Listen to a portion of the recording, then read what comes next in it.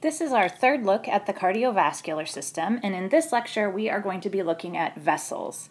There's a picture here up at the top of the screen where you can see the cross-section of the three major vessels in the body: veins, arteries, and capillaries, and we're going to talk a little bit about each one.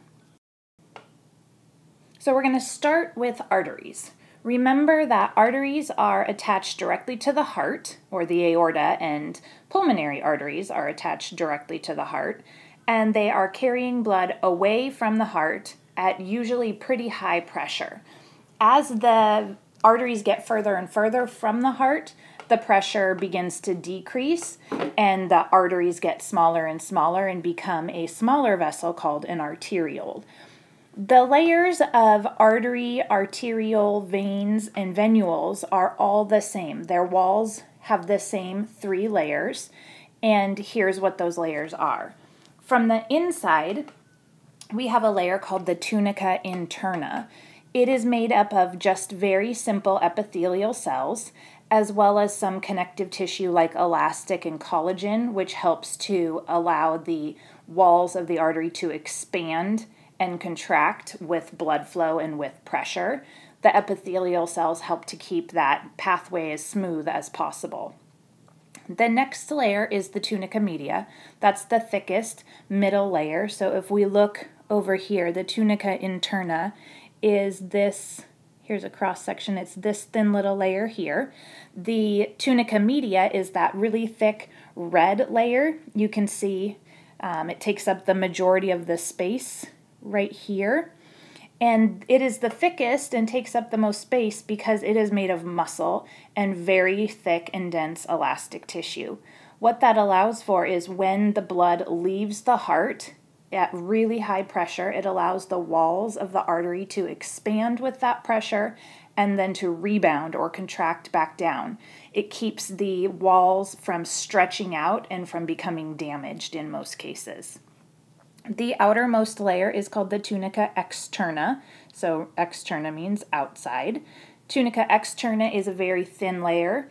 It is mostly made up of connective tissue, and that allows it to attach to surrounding tissues like muscles and organs so that the vessels are not constantly shifting position. So I spoke a little bit about the walls of the arteries and how they are built to withstand changes in size.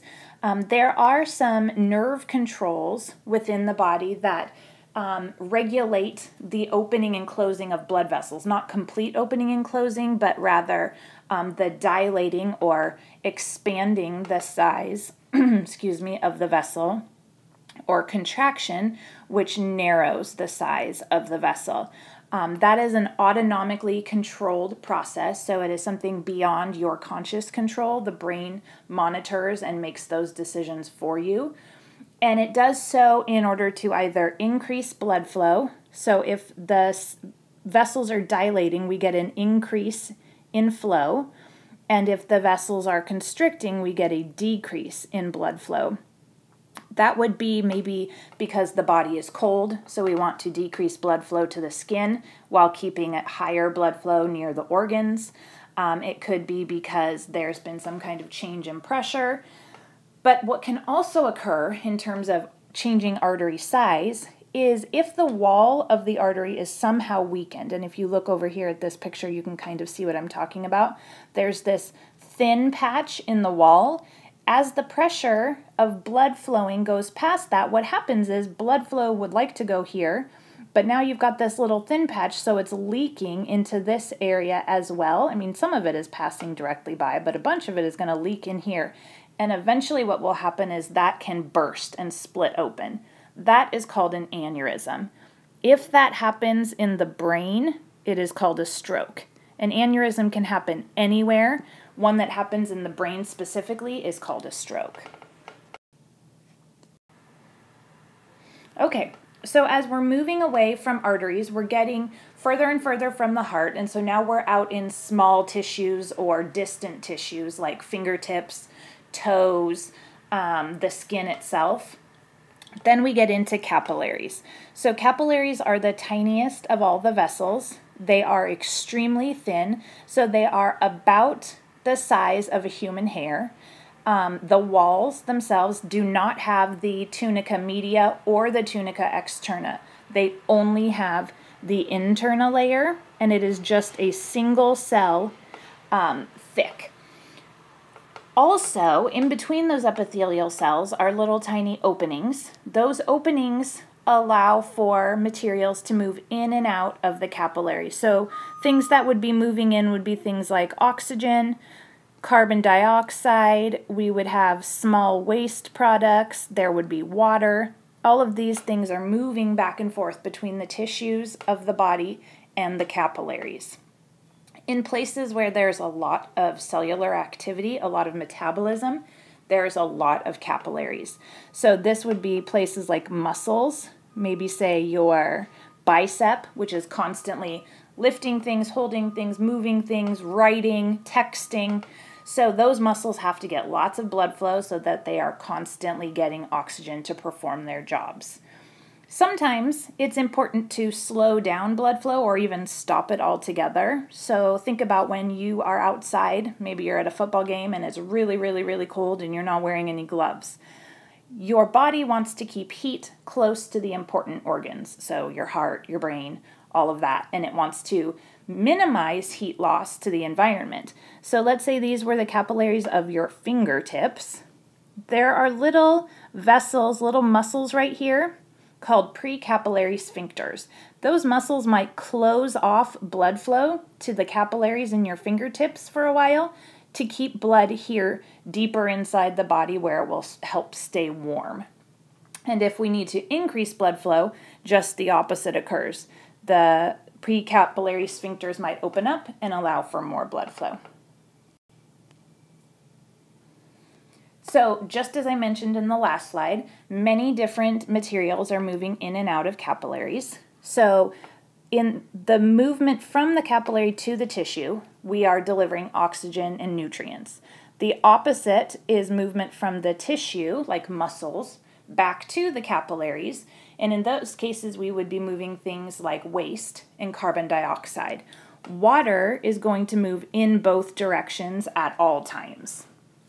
Larger materials like plasma, large proteins, very large sugars never ever leave the capillaries. They're far too big to fit through the little openings in the walls, so they just continue on through the blood and work in other organs and other tissues and are used by other substances elsewhere.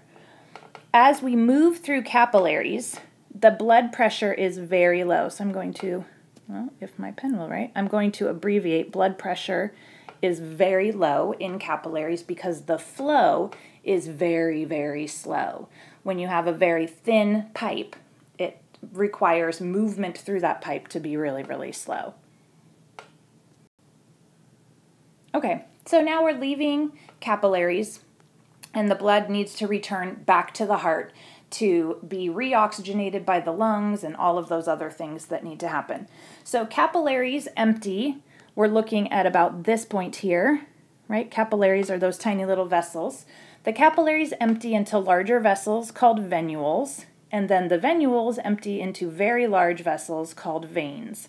Veins, again, have the same three wall layers as the arteries, but the big difference here is that the middle muscle layer of veins is very, very thin, and it is super stretched out. So there's not a lot of shape to veins. They kind of can be squished down and flattened.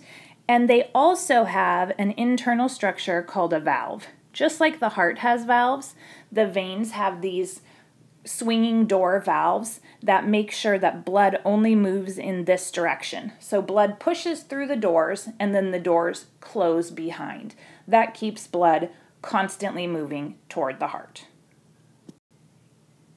Okay, so some of the problems that can happen within the vessels themselves. We already talked about stroke and aneurysm if a wall becomes damaged, but there is also a very serious condition in the U.S. has huge incidence of this called atherosclerosis. So that means vessel hardening.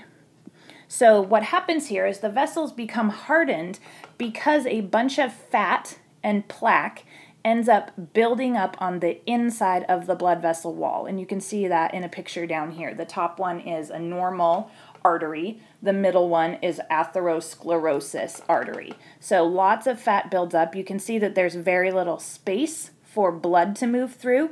So what ends up happening there is we get a much higher blood pressure because the heart has to push really hard to get all of the blood through that tiny little space. That can also cause blood to get jammed up in there. I don't know if you can see this, but right down here we've got a blood clot. And what happens with a blood clot is now we've got all this blood trying to pass through here and it's blocked off. So what ends up happening is everything on this side dies. The tissue begins to die because it's not getting oxygen, it's not getting nutrients, and that can be really serious. If this was in the heart, so that's what this picture here is, an artery of the heart, that can cause a heart attack. If it happens in the brain, it can cause a stroke. If it happens elsewhere, you can get an aneurysm or tissue death. Some of the common causes for atherosclerosis you could probably predict. So poor diet, especially one that's high in fat, a lack of exercise, because exercise actually helps to keep the blood pushing through the vessels. It makes it harder for fat to fill up there. Tobacco use makes the artery walls harden. Obesity, already having high blood pressure, having a family history of high blood pressure or atherosclerosis, and stress can all lead to this issue. The way that it's usually treated, there are medications which help to lower the amount of cholesterol in the vessels. There is also a surgery where you basically cut this part of the vessel out, remove it, and then bring these two ends together. That's called a bypass. So how do we measure pressure in the vessels? When the heart pumps, there is a lot of pressure immediately leaving the heart in the vessels. That is the maximum amount of pressure that the blood will move, and that is called systolic. So in blood pressure regulations or measurements, there are two values we're looking at. We're looking at the maximum pressure of the ventricles, which is systolic pressure, and we're looking at the minimum pressure of the ventricles, which is called diastolic. So we measure how much pressure there is at those 2 points, and we represent that as a fraction. So we always write systolic, or the most pressure at the top, and diastolic, the lowest pressure at the bottom, and then we can kind of keep an eye on it. What is pretty typical is to have around 120 as the maximum pressure and around 80 as the minimum pressure. We want to keep right around there so that the heart is functioning properly. And we take this measurement by feeling where the arteries expand and relax. And we have checked that already in class. You know what that feels like. That, as you know, is called your pulse. Some activities or events that can affect the pressure in your arteries, and overall that will affect blood pressure and heart action. So how much blood leaves the heart every time it contracts is called stroke volume. And then the cardiac output is a measure of how much blood is pumped in 1 minute total, right? So if you have maybe 60 beats per minute, and you have 70 milliliters of blood per beat, and then you have 1 minute, that gives you a cardiac output of roughly 4,200 milliliters per minute. That's a measure of cardiac output. So if either of those numbers increase, that can affect your blood pressure and can cause it to increase as well. In the body on the whole, there's usually about 5 liters of blood in your heart and in all the vessels at any given time. That is about 1.5 gallons, give or take. If the volume of the blood in the body decreases, let's say you have a huge wound on the leg and it's bleeding a whole bunch. So now you've got less blood volume inside because you've got more blood outside. If the volume decreases, the pressure also decreases. The body tries to slow down how much blood it's pumping, and it tries to slow down the pressure so that it's not pumping lots more blood outside. There are two other factors with the blood itself, not how much blood, but the content of the blood. So the first one is blood viscosity.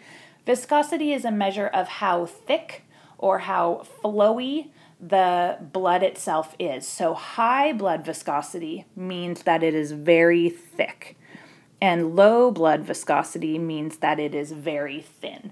So if the blood is very thick, think more like syrup instead of water. Obviously, it's much harder to push through the vessels, so that makes the blood pressure go way, way up. The other effect that increases pressure significantly is peripheral resistance. So that means if there are tiny vessels or there are blockages like atherosclerosis, it causes the resistance of the vessels to increase. So resistance means how much work does the body have to do to push the blood. And if there's a lot of resistance, then it requires a lot of pressure. So these are both things that can really impact blood pressure and can lead to problems down the line. Okay, so that is it for our initial look at arteries, capillaries, and veins. Please answer these summary questions. Make sure that you have all of this content in your notes, and then come to class with 2 to 3 discussion questions. I'll see you soon.